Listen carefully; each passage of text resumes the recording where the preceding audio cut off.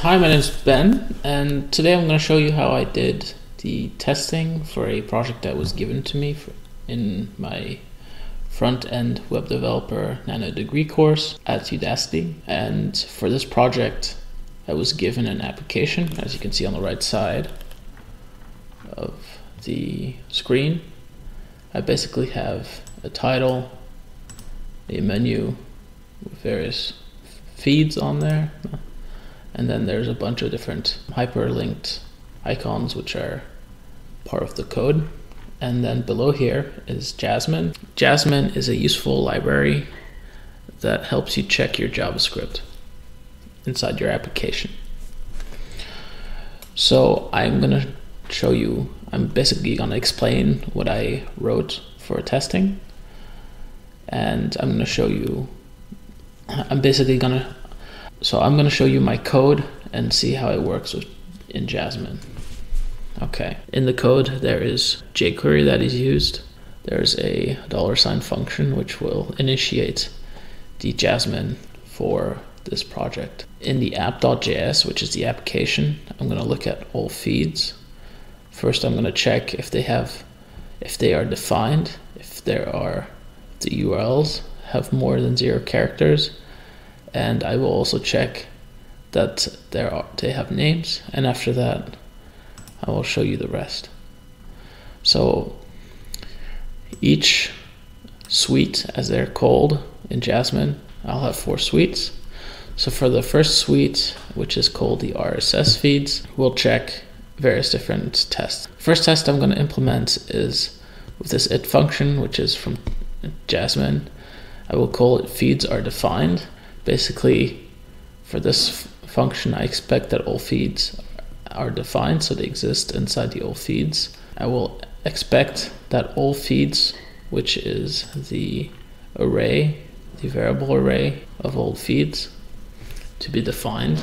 And I will also check if all feeds have a length that is not equal to 0. In this function, I check that all URLs are defined. I added a for loop that will check from the first feed of 0, and it will check the length of all feeds, which will be incremented by 1. And I expect that all feeds, depending on the variable .url, have a defined URL, or same as above, that all feeds of URL and the length of the URL are not 0.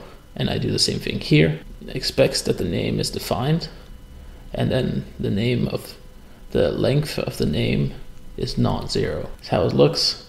The feeds are defined, Jasmine is happy. The URLs are defined, Jasmine is also happy. And the names are defined, and Jasmine is also happy.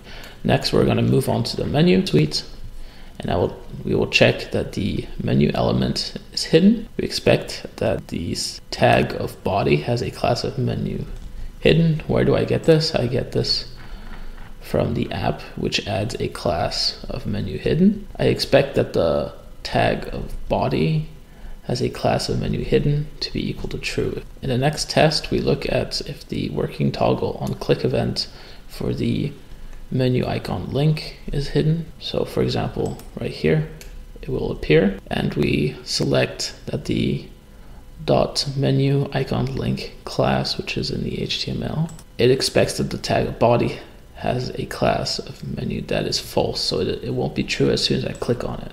And there you go, that it works. And then for this test, it will expect that the menu is hidden on the next click, trigger click, ta-da, there you go, that works. And just to test that if Jasmine is happy with the coding, Jasmine is happy. So now we can move on. All right, in the third suite, so this before each calls a function to do an asynchronous request. In this test, which is defined if entry has more than 0 entries, tests if the load feed function has at least a single entry within the feed container. So these classes right here, defined. Let's check if they're happy. And Jasmine is happy. Now we can continue. Lastly, for this suite that looks at the feed, at the new feed selection. So this before each ensures that the new feed is loaded via the load feed function, and the feeds are empty, and then it will load the first feed. The entry start searches for the first feed for the URL. And then in the second part of the before each function, we want to load in the second feed, and we want to check that it will find the allFeeds.url. Finally, in the test, we want to see if the feeds are different to each other. So we expect that entry start is not equal to entry's end. So we check that in Jasmine, and the test turns out that Jasmine is happy. So there you go. So I hope you found this instructive. I also hope that you enjoyed it as much as I did. Thank you very much, and goodbye.